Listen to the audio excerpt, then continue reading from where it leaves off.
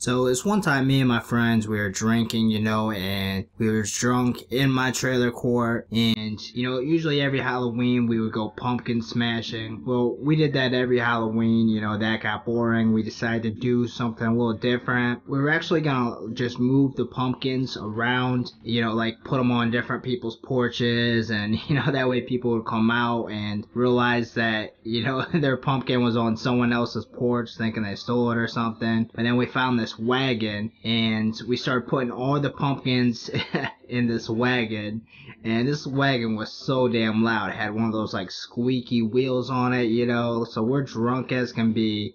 We was drunk as can be wheeling a wagon full of pumpkins around. It was so noisy. It was making that squeaking noise like I can't even do the noise, like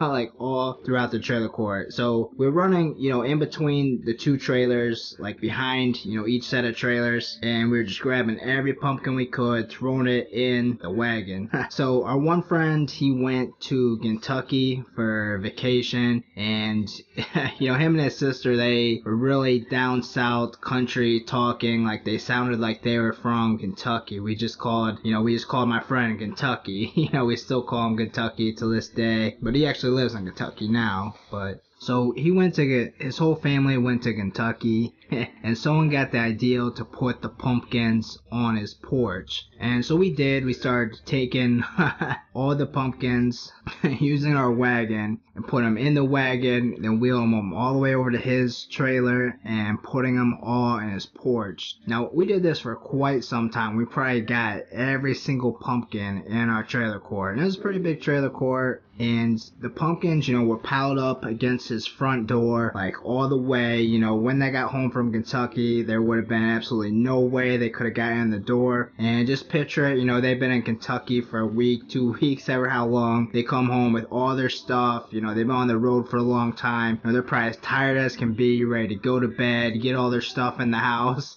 Here they come home, with pumpkins, a huge thing of pumpkins in front of their door. And since they were gone for a week too, all those pumpkins stayed there. Could you imagine all the people in the trailer court going by that trailer, like, there's my pumpkin right there, sitting on that porch.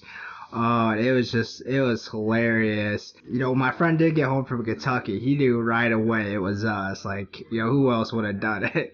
And he wasn't even mad though. He was like congratulating me. Like, he was like, that was fucking hilarious. Like, my dad was so mad.